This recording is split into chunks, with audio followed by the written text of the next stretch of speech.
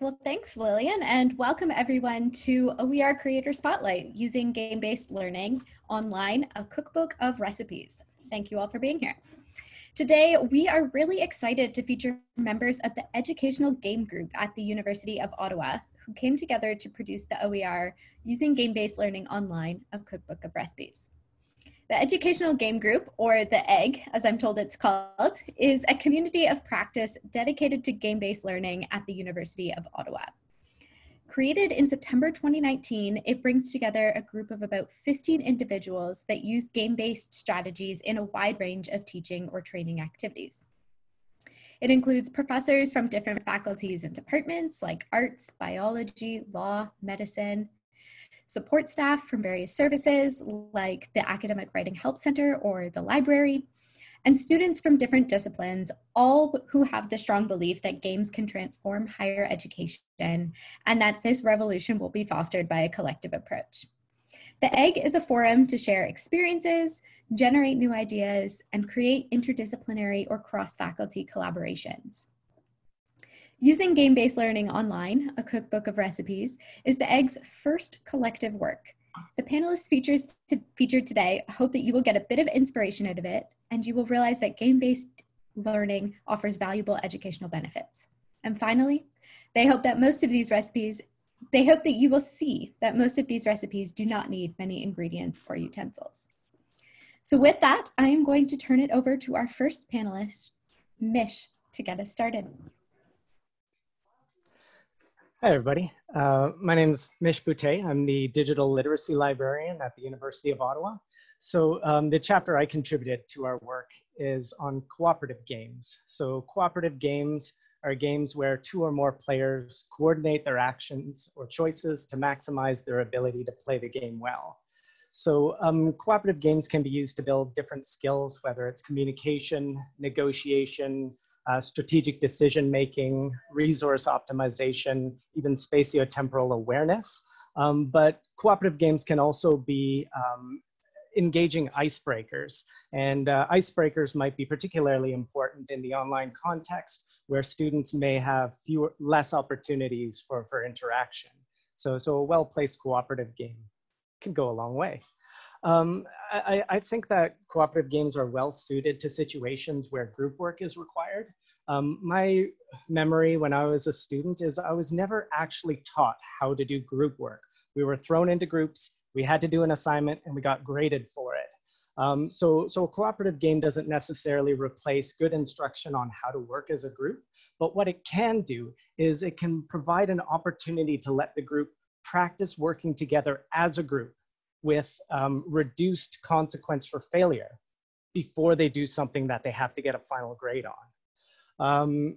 Through a cooperative game, personalities can emerge. You can see who takes leadership. You can see who's more contemplative, who's more impulsive, who buys into the cooperative experience, who checks out of the cooperative experience. And it maybe helps group members figure out ways how to interact with each other when they're doing something that's going to be for marks. If possible, it's always great for the instructor to be able to monitor people playing cooperative games to provide feedback on interactions, make sure things run smoothly. An example is I had my library colleagues play this Nintendo Switch game together called Snipper Clips. And in theory, this game is a cooperative game dream. It's colorful, cartoony, whimsical, family-friendly, funny. But it also requires an infuriating amount of precision.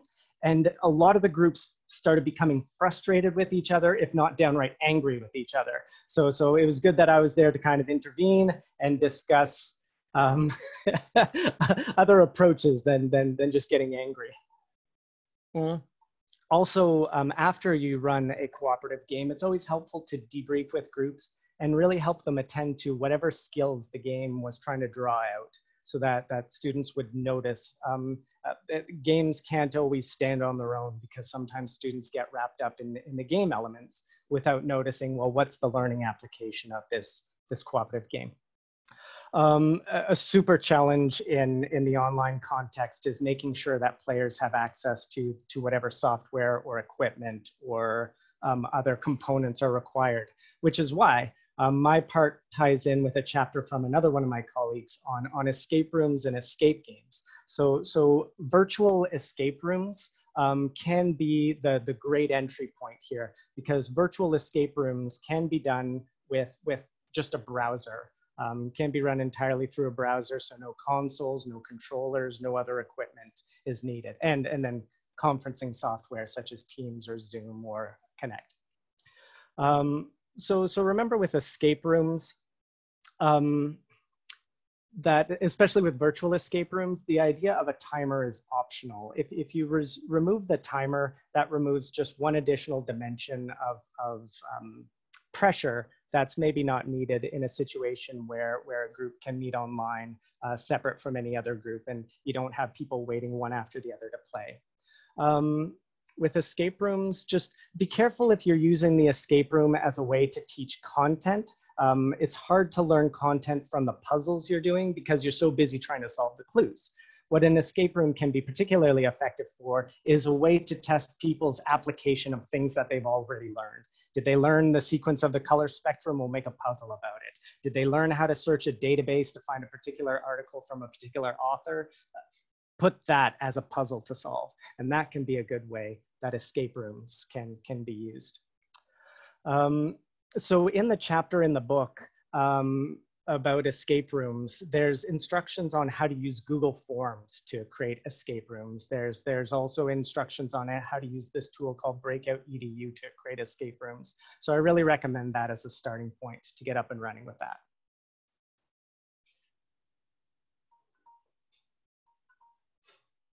That's my 5 minutes. Okay, I think I'm up next. My name is Lynn Bowker, and I'm a professor at the School of Translation and Interpretation with a cross appointment to the School of Information Studies. So I kind of wear two different disciplinary hats, and I'm really delighted to be part of this interdisciplinary educational games group.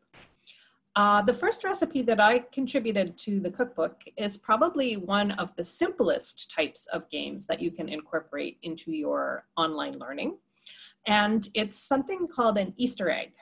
And an Easter egg is essentially just a hidden object.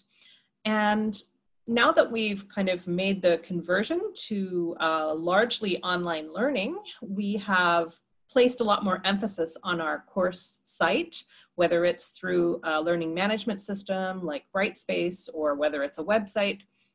One of the things that I like to do is sort of hide little surprises for the students to find on the website, because it really encourages them to engage with the content and explore all of the material that is up there on the site. So in my case, I teach translation. So a sort of fun little hidden object might be a link to a site with, hilariously bad machine translations, or, stories about things that have gone wrong when translation goes off the rails.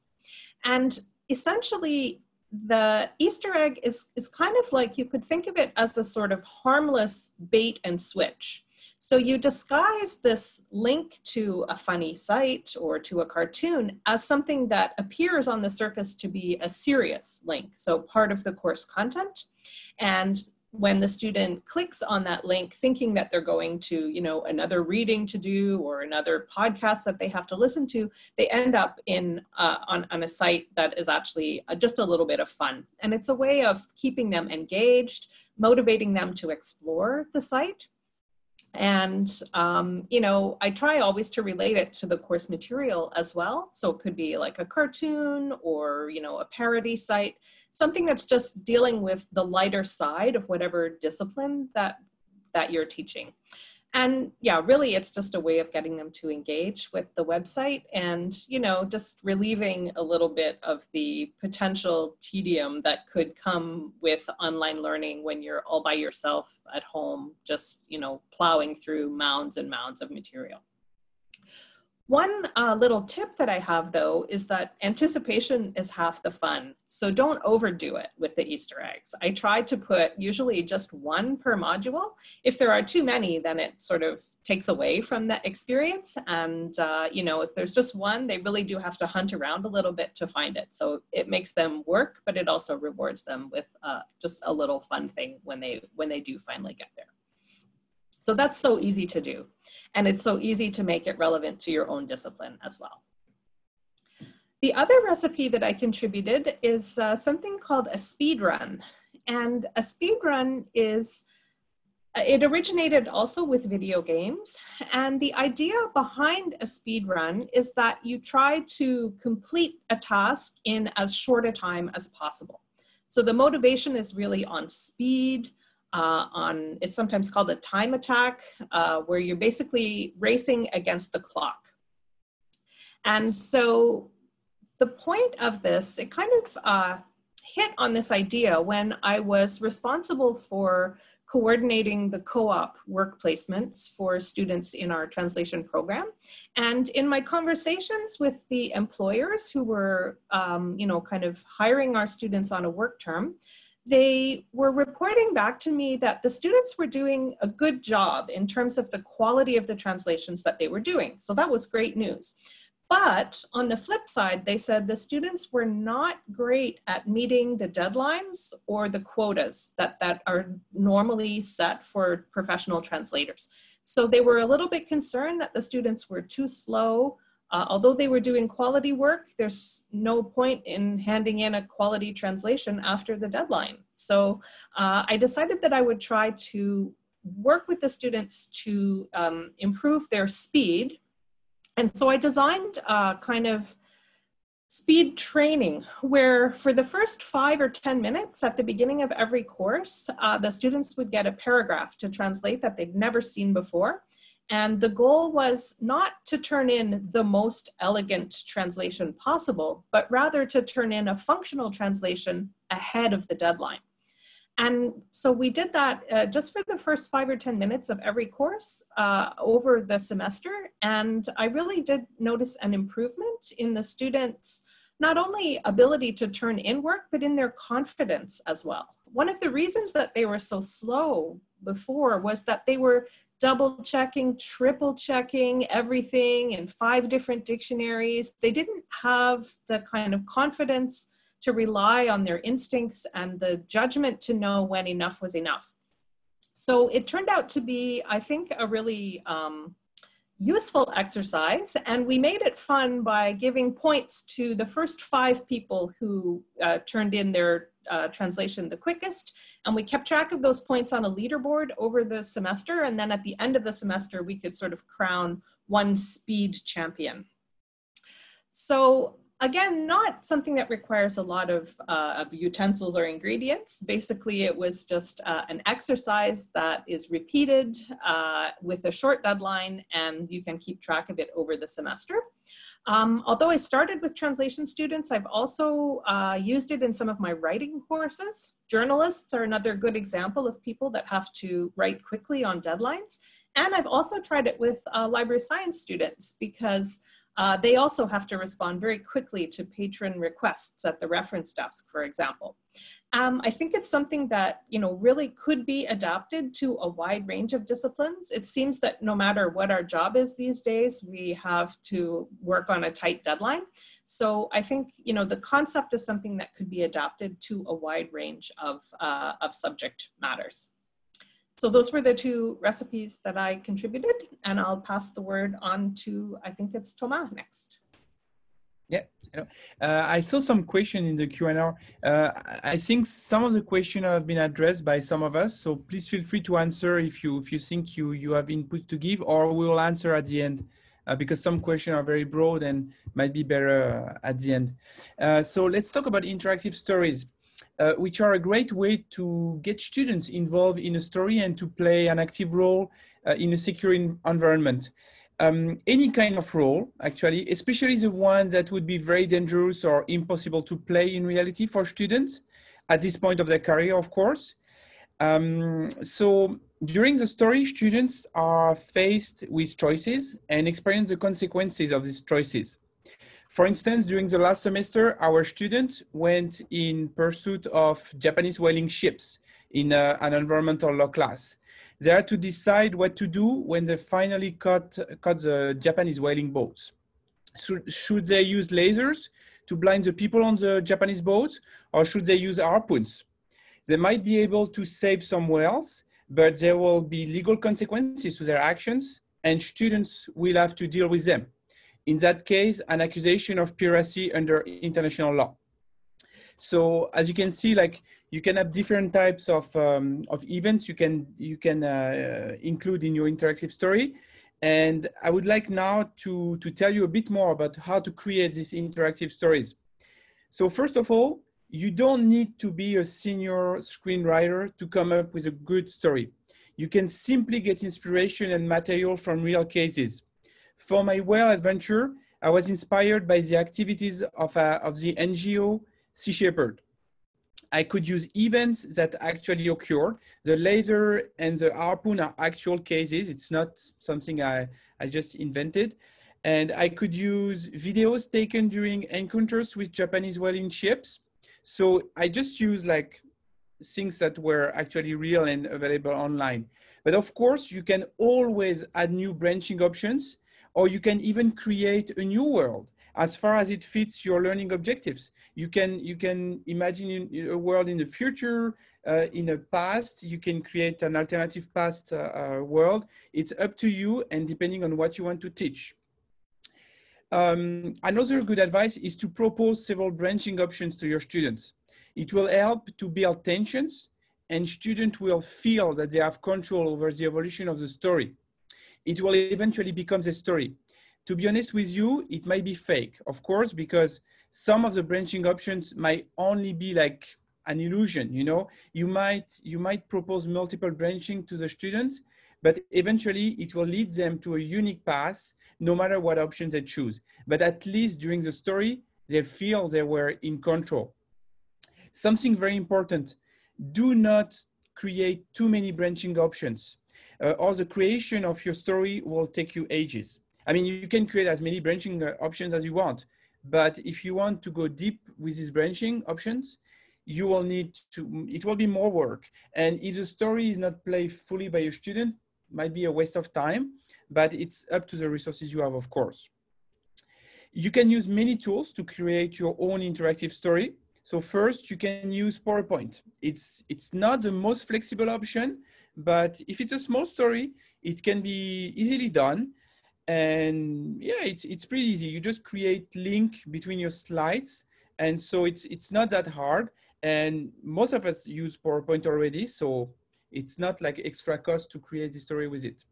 But you also might prefer to use tools that are dedicated to the creation of interactive stories, because some of these tools will actually let you see the full map of the branching options. So it will help you to see the general structure of your story, and eventually it will be easier to make more complex stories with these tools. So you can use a platform like h5p.org, and of course you can use software online like Twine, which is the most powerful tool to create interactive stories, but also the one that requires more knowledge to be used. If you want to use it like to its full potential, you will need to know a bit of coding, but you can create beautiful stories with a lot of visuals, sounds, effects, things like this. So it's really the best, but the learning curve is a bit more difficult. However, to create the first prototype of your interactive story, you only need a pen and a piece of paper to draw your branching options. You can do this like even without a program. You just do your story on a book, and you lead the story in class or online if it's a synchronous class. You can just do it like by telling the story to your student, presenting the options, and you don't need to make it through a software. So now let's take your student for an adventure, their own adventure. And I will give the floor to the next one, which is, who is Jackie, I think.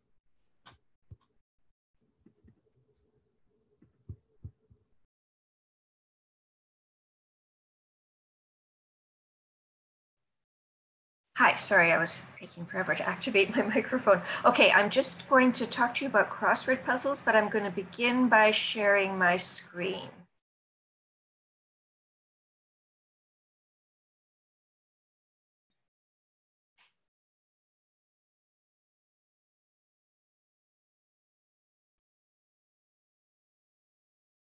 Okay, hopefully everybody can see this. I'm just going to use a very few slides to talk about using crossword puzzles. I've been using crossword puzzles in my courses for the past several years. I teach anatomy and physiology, and students have a huge terminology that they have to learn as they're going through these courses. And so I use crossword puzzles, especially in one of the A&P courses where they have to learn the names of all of the bones and the muscles, which are derived from Latin, are hard names to learn, and students struggle with learning the names, getting comfortable with the names, and being able to spell the names.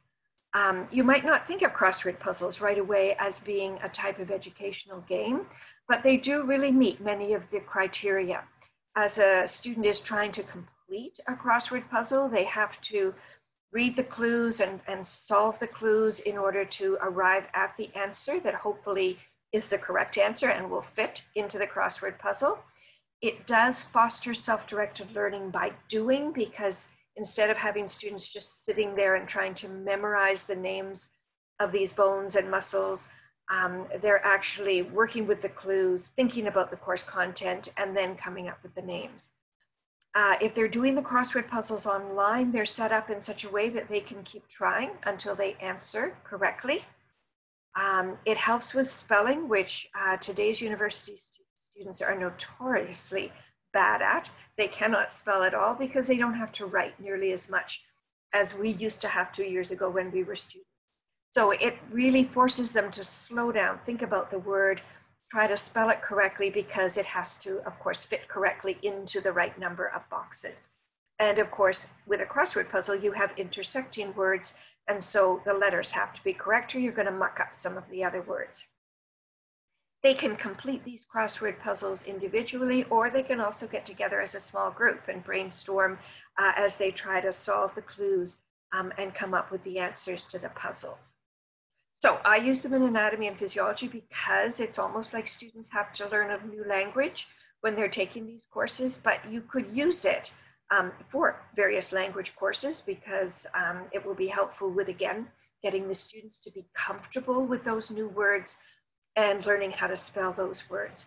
And there's all kinds of other disciplines as well, where a new terminology or a bunch of names for different individuals need to be learned. For example, history, as they're going through and learning about all sorts of different individuals, or geography, where they're having to learn the names of different parts of the world, different cities, different provinces, countries, rivers, and so on. And so crossword puzzles could be used effectively there as well. So students have to recall the word as they read each clue. Of course, they'll do their puzzles open book, but I encourage them to try to think first before they just go and look it up. You can tailor those crossword puzzles when you're making them up yourself to link directly to the course content that you're teaching them. And then, of course, the crossword puzzles as well will help with spelling. So the software that I use is called Eclipse Crossword. The good news about Eclipse is it's freely available for download, and it lets you, it's quite user-friendly to use in order to generate your crossword puzzles.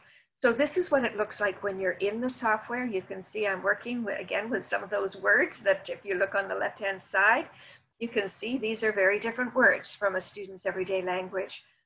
So I enter my words, I enter my clues. I usually put about 25 words per crossword puzzle. And once I've completed my list of words and clues, then it's up to the software. I just ask it to make the puzzle. You specify the dimensions of the puzzle. And if you have too many words or too many long words for the dimensions you set, then it'll have trouble making the puzzle. And then you just make your puzzle have a few more boxes in it in each direction. And then eventually it will give you a nice puzzle. And you just go through it until you see a puzzle that has incorporated all of the words and that you like the look of the puzzle. And then you make it available to the students. So because I have huge classes of students, often between 300 and 350 students in each class, then they do their crossword puzzles online, because when they do them online, they're going to also get marked online. Doing them online gives them the option to try again if they enter the wrong word. So what they're going to do is when they click on an empty box is to be presented with the clue, and then they type in the word, and it always goes in all caps, so you don't need to worry about if something is capitalized or not capitalized. You can have spaces, you can have hyphenated words.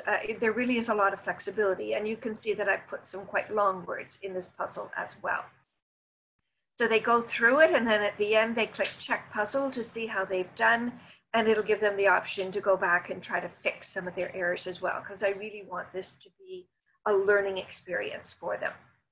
What you're seeing on the right-hand side is the kind of paper puzzle that you can also generate with this software. So now you've got the empty grid at the top, and then here's our clues for across and down. And this is actually the crossword puzzle that is at the end of our recipe book to help readers practice what they learned from the recipe book. So it's a very nice software to use. I've been really pleased with it. I've even used it more recently during the times of COVID-19 to make very simple crossword puzzles for my grandkids and for my grandnieces, and send it out to their parents who live in different parts of Ontario and Quebec, so that they can have something that they can give their kids to do as they're running out of ideas. And the puzzles have been really well received by the kids as well. So you can really do them at all different levels. So in a nutshell, while crossword puzzles have been around for ages, my students still like doing them. They will do them. They earn 0.75% of their final grade if they complete a crossword puzzle completely correctly. And I have a very, very high participation rate. The Eclipse software, it's free, it's easy to use. You can tailor your crossword puzzles to exactly what you want your students to be learning. I set mine up to be done for course credit, but you can also just put them into your course websites as supplementary learning materials for your students as well. And hopefully they will help with the spelling, because as I say, the spelling by our students is really, really atrocious. So that's the end of what I wanted to share with you guys today. And so I'm going to pass it over now to Alexandra, and I will go back and mute myself. Thank you very much, Jackie. Hi, everybody. My name is Alex Lilo. I'm a PhD candidate in law at the University of Ottawa, also part-time prof at the same university. Before I hop into pervasive games, I saw questions in the chat. I think it's from Andrea. Before I forget, I just wanted to try to give you a resource I heard about recently about mental health and game-based learning. So the University of Ottawa Health Promotion Service is doing monthly escape games, and part of the puzzles included in those escape games touch on the question of mental health. So that's something you might want to look at on their website. That could be a useful resource for you. So I'm going to talk about pervasive games. So it might get a bit mysterious. First thing I want to do is spend a bit of time on the definition of a pervasive game, because it's kind of a different category out there. So a pervasive game is a scenario-based activity that is going to bridge the digital and the real world. In the field of gaming, we would say that it's going to redefine the magic circle being the space where the real world doesn't apply. The rules of the real world, they don't apply anymore. A pervasive game is also going to blur the line between fiction and reality, and it's going to create a scenario that can be played in a real world setting. So basically, the pervasiveness, what makes the pervasiveness of that type of activity is the fact that it's going to spread widely within clusters of people, but also within physical environment. A pervasive game is really going to blend in within reality. But what is interesting is from the participant or the player perspective, it's going to create some kind of doubt. The participant won't know if it's really a game, if it's the reality, or if it's a joke, and that's going to stimulate curiosity. everything can be a clue, everything can be a lead.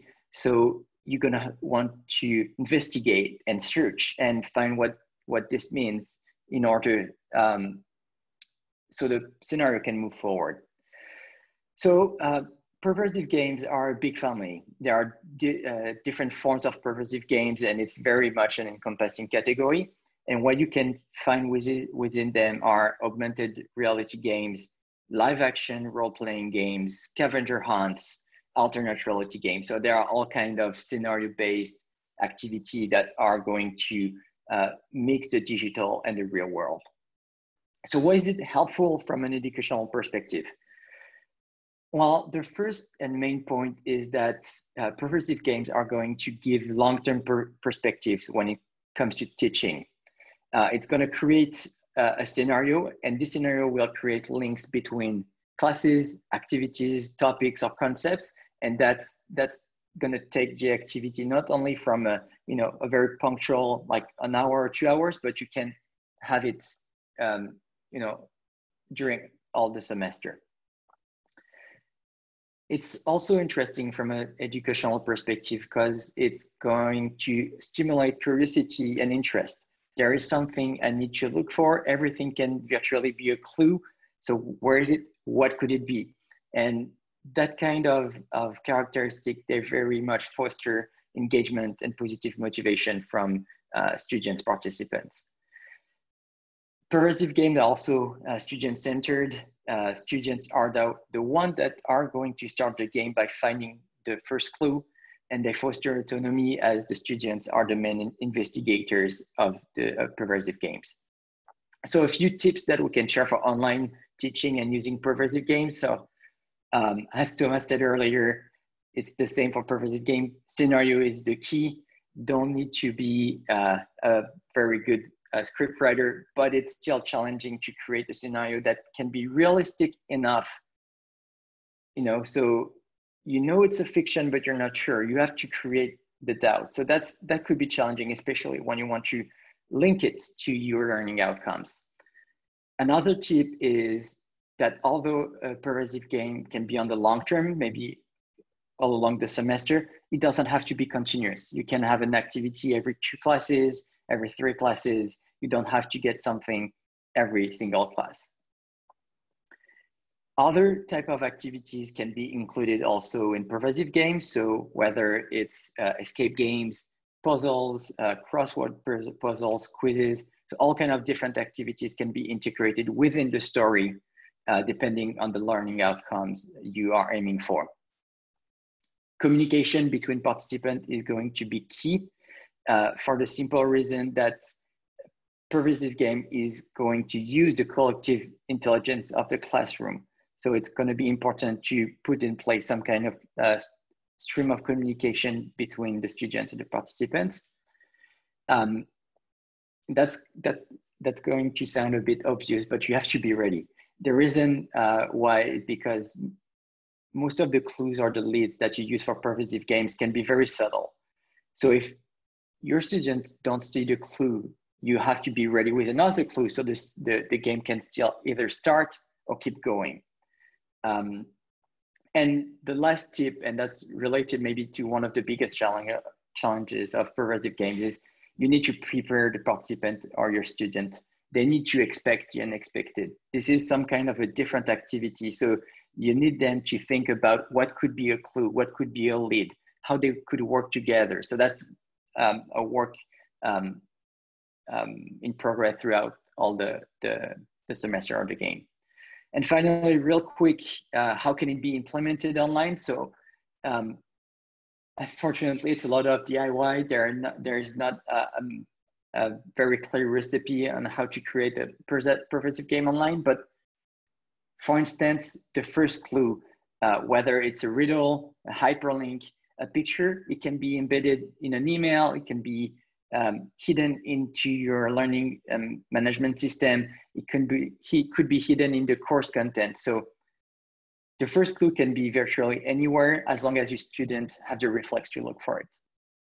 As I said, stream of communications are very, very important, whether it's a forum on the LMS or maybe through Slack, Discord. That could be also a way for your student to interact, discuss, and move forward together in the process. And finally, using mainstream platforms can be a tool, not only because it adds up to a realistic scenario, but because it's also very much accessible. So all the Microsoft Office softwares, all the social networks also can be used to create fake profiles, etc. So all the mainstream platforms are very much, should be used at least for purposive games. So this is pretty much my time. So I'm gonna, I think next up is Ellen. Yeah. Merci, Alexandre. So, hi, I'm full disclosure. I'm not actually sitting on a beach. I'm in my kitchen and my hungry teenagers have just woken up.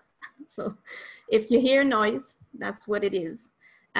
So I'm going to talk to you about trivia and other different like little games that you can design in order to engage students. And there's a lot of questioning about how we're going to keep our students engaged, throughout the semesters as they go online to, engage with the content, engage with us, engage with each other.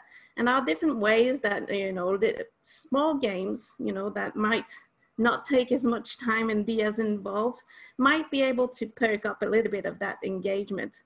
So I'm just going to share my screen, hopefully with the right screen, share.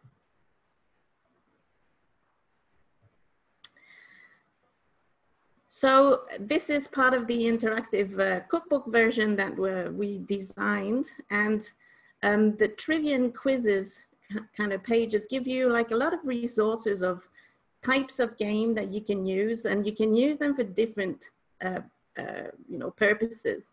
So you can use them as icebreakers at the beginning of classes. You can use them to develop communities of practice so that students, well, especially I teach in biology in first year, and first year biology students, well, they come from everywhere, just like all our students do. And sometimes the first year can be a bit rough if you have to make new friends and all of this, and they won't have this kind of community development that goes on as they actually assist and sit in our classes. So some community building can be achieved through these games, and you can encourage this. You can not only stimulate community building, but you can also use these little games to teach content or to give assignments to students to. So let's say trivia games where you actually build questions, then it's a very good learning activity for students to actually build these questions. So you can eventually build a question bank and give these as assignment to students, and then students can revise questions that other students have made, and then they can kind of build these trivia or make these little quizzes with very, very simple and free software that you can direct them to. So this can be a motivating, kind of engaging activity to do with or between students.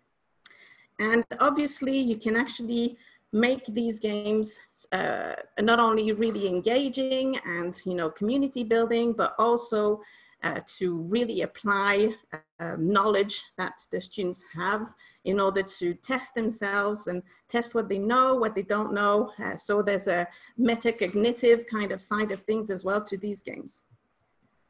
So I'm just gonna show you here like a few resources that you can use in order to design these games. So most of these are free, so that either the students can use them or you can use them to develop some of the games. So Quizlet is well known in order to use as a study tool.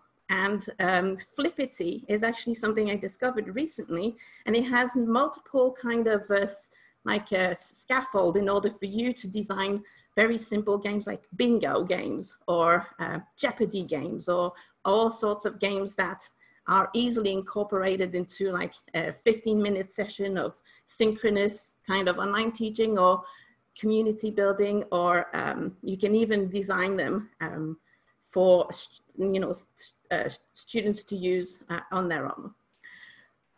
This here is the Geniali website that I've used in order to actually make this interactive presentation, well, the cookbook that we've used to make the cookbook.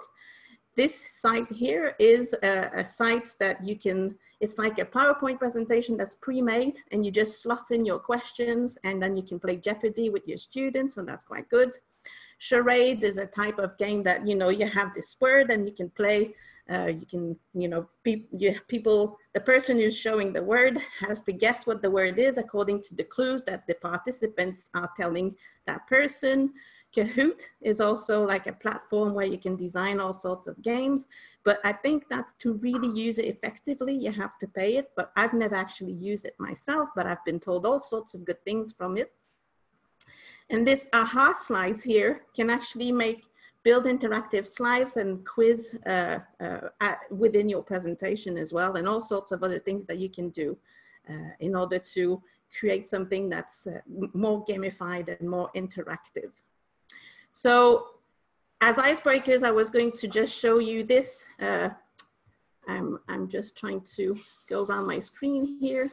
This type of game that you can do as well for motivating your students to go around your syllabus, right? So that's always a good thing. So this is in French, but you get the gist. It says, do you know your class well? And then you have the different topic. It's like a trivia pursuit type of game where, oh, well, this is a question about the exams. And then they click on the actual little pie and it says, when will your first partial exam going to be? And then the actual date is revealed, right? So you can build these games in order to just incite your students to go around your syllabus. And, just generally, it doesn't have to be about content. It can be about mental health. Where do you, if you're in distress, where do you go? Who can you call? And, all these little things that we want our students to know, but it's not something that you would always tell in a class, but anyway. So there's all sorts of things that you can do with those games. And what I really like is that the creativity that you have is unlimited, really, and with very little time and like investment, you can have like a big impact. So that's what I like about it. And I'm gonna stop sharing this screen if I can. Stop share there. Wonderful. Thank you so much to all of our panelists for all of the great activities and ideas that you've shared. I've seen a lot of engagement in the chat and in the note-taking document with resources being shared back and forth. So there's been some great discussion here. I think we have just a few minutes remaining, and I've seen some questions come in, and our panelists have done a great job answering the questions. I would encourage attendees, if you have any other questions, to please feel free to drop them in the chat. And we can take the last few minutes here to just address some that are remaining. So Jackie, I see that there's a question for you about the crossword puzzles. There have been a few, but this question is, how do you mark your crossword puzzles? It's an excellent question. I tried to answer it, but I think I made an error, so it didn't show up when I answered it. So with my huge classes, what's really good about the software is the software marks the puzzles. So students complete the puzzles, and then when they click on check puzzle, then a little box comes up either saying, congratulations, you got everything right, or it will say how many errors there are. So when I give the crossword puzzles as an assignment, I use the assignment function of Brightspace, which is our learning management system. And then I ask them to just take a screenshot of that completed puzzle with the score box and to submit that. And then I still have to manually grade by looking at how many they got right to give them their score, but I don't have to go through it and look at the puzzle at all and try to correct it. That's wonderful. Thank you, Jackie. And there's a question here about the translation activities that were shared earlier on in this session. So the question here is, are students allowed to use machine translation when doing the fast translation task? What if the fastest one also makes the most errors? Yes, so it's not a perfect system. What I insist on is that the translation has to be complete. But I'm not grading them on the quality of their translation. I'm really just trying to instill a kind of habit of working a little more quickly. So they're not graded. It's really a fun activity. They're not graded on the quality of their translation at all. But the translation has to be complete. They can't submit just, you know, one sentence out of a 5-sentence paragraph. As for machine translation, no, not for this activity. Obviously, you cannot work faster than a machine translation system. So the idea here is to, again, like instill the habit in them of working quickly. I certainly do allow the use of machine translation in other types of activities and other parts of the course because, well, it's a great tool, and why would you not teach students how to use it well, but not for the speed training per se. Thank you, Lynn. There's a question here for Lynn. What was the software you were using for the pie chart that you showed?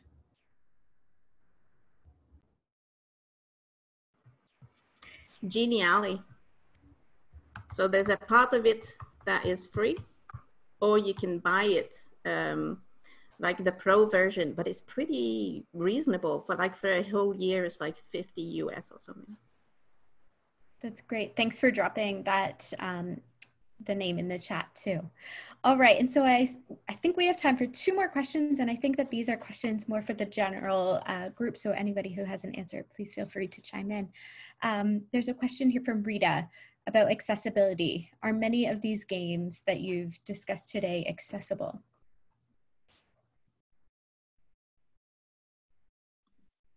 Well, regarding pervasive games and escape games as well, we've been using a lot of videos. And so one aspect of making the videos accessible was to integrate subtitles. So that's manageable. It's time consuming, of course, but it's definitely manageable. And then depending on what tools you're using, some of them are, can be used to make accessible friendly documents. So if you just use Word documents to create, that works. I don't know for the other colleagues for their activities, if it can be read, for instance, by software. Maybe Alex, because yeah, no. It's sorry for something else. Were there any other thoughts on that? For escape rooms, if you run your escape room through a web browser, it would just be the accessibility of the individual web pages that you're creating for it. So you would look into the accessibility of whether Google Forms, Microsoft Forms, or putting videos that have closed captions, for example. So it can work for the escape rooms online. Yeah, for the captions, you can actually, I think you can use YouTube, you can add your own subtitles. I think that iMovie is limited, you cannot use it, you cannot use subtitles, so you'll need to pay and get like the Final Cut Pro software, which is, it's not cheap, but you have some education prices. But it's something you can do. It's more work, but it's worth it actually. Okay, thank you all for sharing your thoughts on that. Oh, is there somebody else? Just maybe because someone asked, like, if there is a free platform to create pervasive games.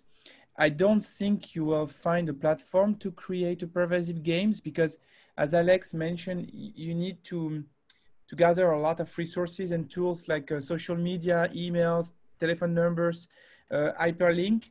So I never seen a platform that make you able to create a game like this, but you could find advices. I think we gave some links to websites that help you to build a pervasive games, but it's one of the most open activity, I would say.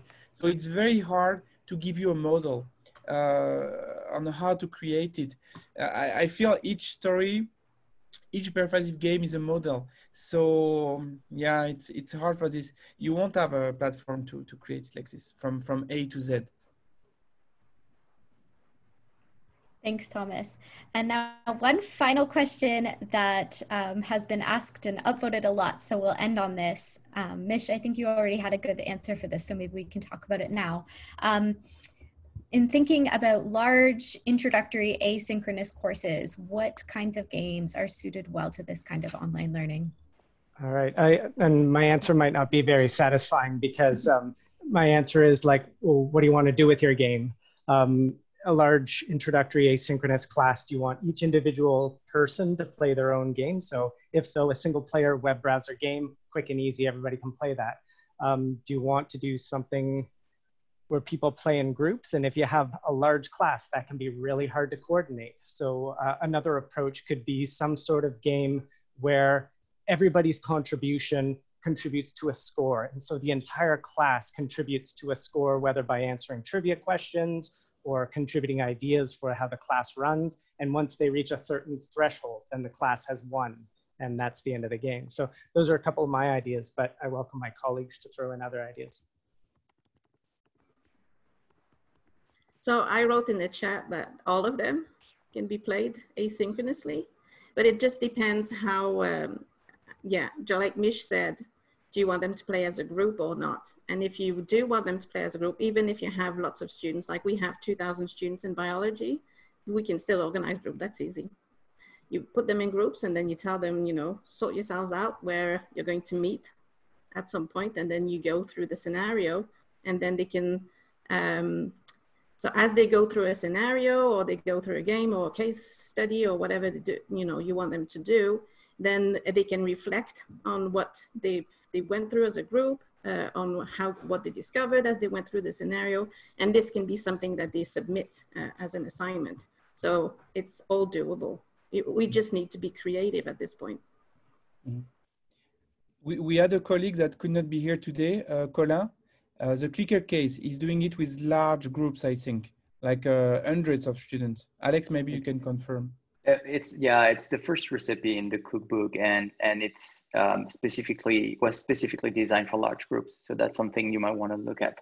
But if I may add something very quickly regarding pervasive games, and more specifically alternate reality games, those are usually activities that bring together thousands of people on the internet, on Twitter. If you Google it, you'll see some examples. I'm thinking, so this is not educational, but I'm thinking of Stranger Things for season 3 that created an alternate reality game, and also the Halo 2, the video game that back in the days did the I Love Bees alternate reality game. So those are made for very large amount of people. So that's definitely manageable to create the conditions to have a pervasive or alternate reality game in a big class.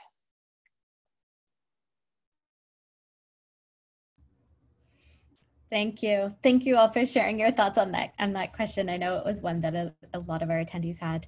And thank you again to all of our panelists from the University of Ottawa for sharing these activities and resources and giving us some insight into the cookbook. This has been really great. And thank you all to our attendees as well for all of the great discussion. I'm going to turn it over to Lillian to conclude. Thank you guys so much for being here. We do these every single month. I just have 2 quick plugs before we sign off.